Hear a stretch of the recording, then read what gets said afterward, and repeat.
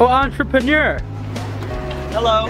What is the likelihood that someone will melt into a puddle today? Melt into a pole? Melt into a puddle.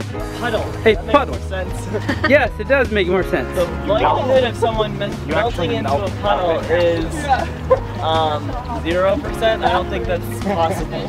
Okay, well that's good. That's good. Yeah. Alright, what in the event that someone does melt into a puddle? Definitely be in hot water. Yes.